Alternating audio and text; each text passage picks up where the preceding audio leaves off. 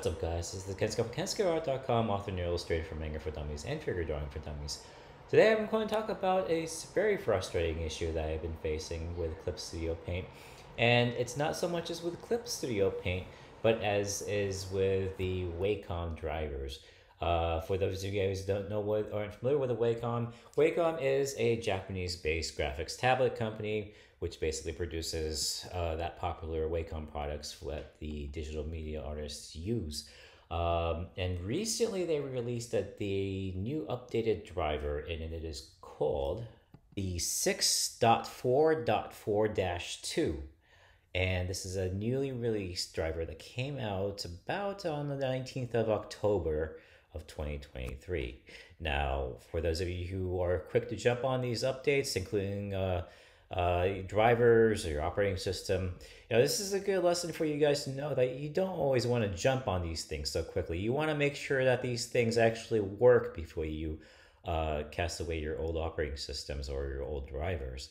So in this case, what happened was, well, basically I lost half of my key, my standard shortcut key commands, which includes the ability to draw straight lines using the shift button, or selecting a layer on using the shift control button, selecting multiple layers of my layers tablet using the shift button. So I went to Clip Studio Paint's website, and as you can see here, it shows all the fixed issues versus the known issues. And frustratingly enough, there's no notifications about the known issues with this latest driver. There's a lot of known issues, but not the ones that I have been experiencing. Download for older driver, the 6.4.3-2 driver. And as soon as I did that, everything got restored, and now I have full control of those shortcut keys.